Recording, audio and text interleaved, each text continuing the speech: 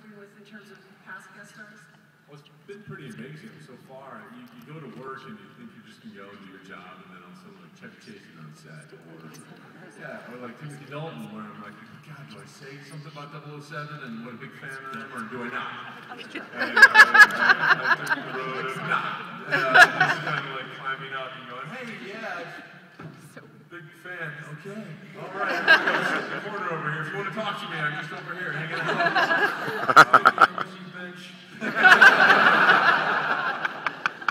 I just sound like a SWAT, but SWATs are very rough. Anyhow. But yeah, it's been great so far. So it's always a nice surprise. Linda Hamilton. Yes. Another one episode. Like, wow.